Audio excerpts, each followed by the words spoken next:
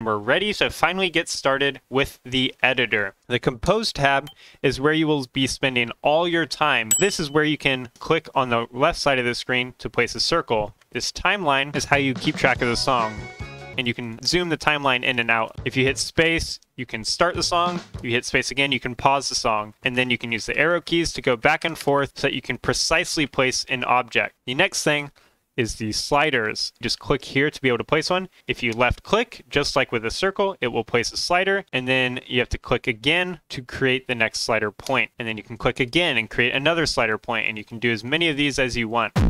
And then if you right click, it will stop the shape. It's important to know how sliders work. If you have two slider points just like this, 1 and then 2, you have a perfectly straight slider. If you add a point, which you can do by hitting Control on your keyboard and then click, now you have 2 points, and you'll notice that this will make a perfect curve. If you were to add more points on your slider like this, it's no longer a perfect curve and it gets a little bit weird. This can be good if you want to use a weird shape, but I recommend if you're just starting out mapping to only use 3 points or 2, as it will make your shapes very clear and easy to understand. It's impossible to make a perfect curve look terrible. I mean, you'd really have to do something weird. One last thing, if you take 2 slider points and you put them right on top of each other, you'll see it turns red, and then you have a perfect corner in your slider. And you can do all sorts of slider shapes like this, for example. One thing to also be aware of with sliders is that if you put points around these red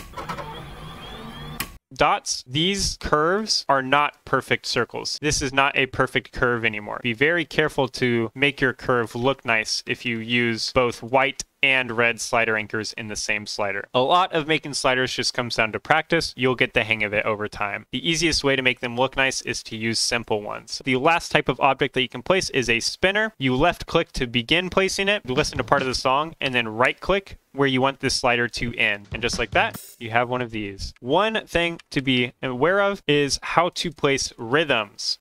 Up here in the top right, you will see what's called beat snap divisor. What this number means right here is how much of one beat the rhythm is. So this 1/1, it's going to put a circle every beat. If we choose 1, 2, and we put a bunch of circles, 2 circles for every beat. You can also do 4, etc. Understanding the beat snap divisor is very important. So here, right off the bat, you can hear we have this rhythm. And it may be difficult when you first start mapping to decide what rhythm that is. I can hear that it is this rhythm. Sometimes it may just come down to practice, and you may have to slow the song down using the playback rate in the bottom right to be able to tell what's going on. So let's say we thought this was 3. If I were to put the circle here, you can hear it doesn't perfectly line up the way it just did. So understanding when to change your beat snap divisor is very important. For 99% of music, you will only need rhythms that are accessible on this 1/4 here. So it's important to listen back at a slow pace to make sure that the rhythms you place are accurate. Or else. On the right side of the editor, you'll see all of these tools. Let's say you have these 3 objects. You'll notice new combos. So if you select an object, which you can do by highlighting it on the playfield or in the timeline, you can turn it into a new combo like such. So what I recommend as a new mapper is to put a new combo on every large white tick. The large white ticks that you can see in the editor, those are where your downbeats are. Just like music is built around repeating things, your map should reflect that. One way to do that is by new comboing in accordance with the music. The main thing is to be consistent in where you place your new combos. The other things you'll notice here are whistle, finish, and clap. If you visit the song setup menu at the top, you'll notice the audio tab where you can choose what samples Osu uses for each hit sound. Normal, soft, and drum. So if you select normal, you can hear these hit sounds. These are for my skin. The default skin has different hit sounds. What I recommend is to go back to the first page, turn off use skin sound samples. If we go back to our map after changing that, now you can hear the default Osu sounds. The reason I recommend this is that since your skin may have special sounds or weird sounds, the hit sounding that you do on your custom skin may sound great, but for other players, it may be not so good. So I think that soft matches the tone of my music the most. We'll use soft. So let's say we select this circle and we put a whistle there. And this is how you hit sound your beat map. You can also put a finish, and of course you can also put a clap, and you can also do all 3 if you would like.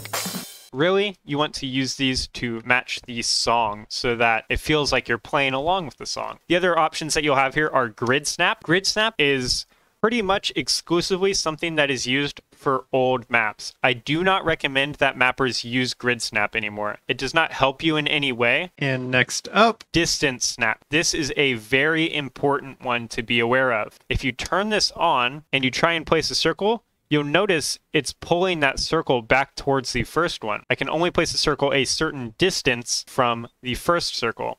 And that is what's called distance snap. No matter what, if I'm placing circles with distance snap on, they're going to be the same distance from the one previous if they are the same time away. Since this rhythm is half the time of these, it will place it half the distance away.